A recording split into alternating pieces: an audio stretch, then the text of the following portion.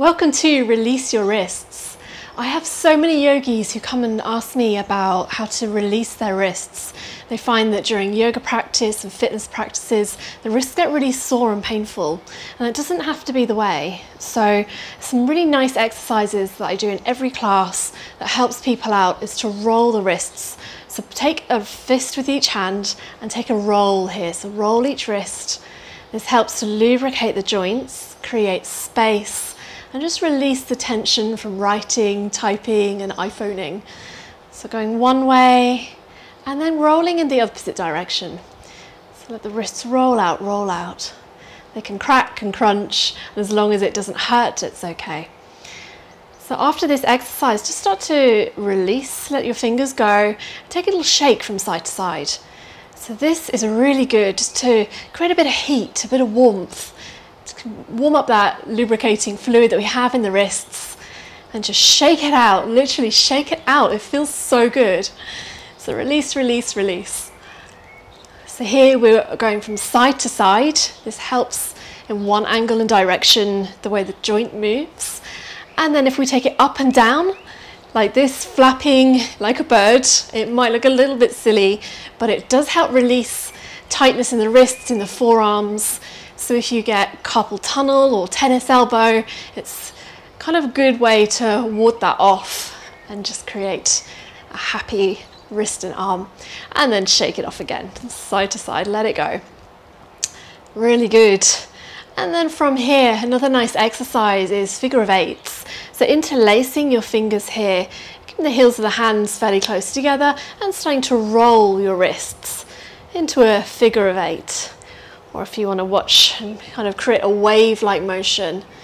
So here you're stretching around the tops of the wrists, maybe a little bit around the top of your forearm as well. This feels kind of nice.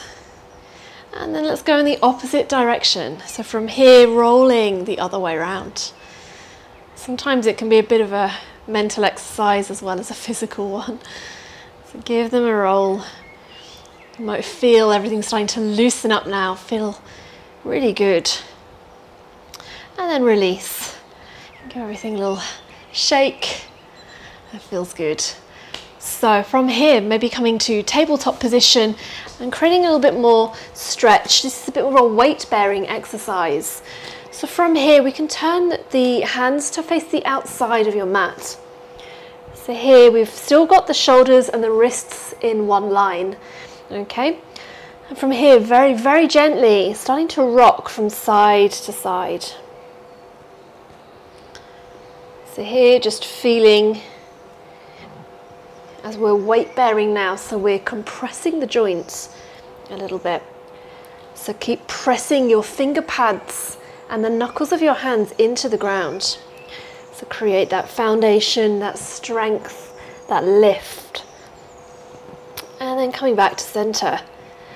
And then to release forearms, we can take the fingers towards the knees, keeping elbows soft, a little micro bend here, pressing the pads of your fingers into the mat. And then you can start to draw your hips back towards your heels and lift the heels of your hands. So you can press the palms of your hands forward. Again, keeping elbows just a little bent at the moment. You'll feel this stretch from your fingertips up your arms. So it's a really good release from any work you do on your phone, on your laptop, on your computer. This is quite a nice one to spend a little bit of time, maybe closing eyes. And when it feels like there's a little more space and this feels good in your body, you can start to lift your elbows, reaching the inner eye of your elbows to the sky. And feel the stretch run all the way up to your armpits. Taking one more little rock back. And then forward and release. Turning the hands the right way. Coming back to a seat. Maybe give the fingers a little bit of a wiggle. Maybe another roll with your wrists. And that is the best way to release your wrists, to feel good and to strengthen your yoga practice.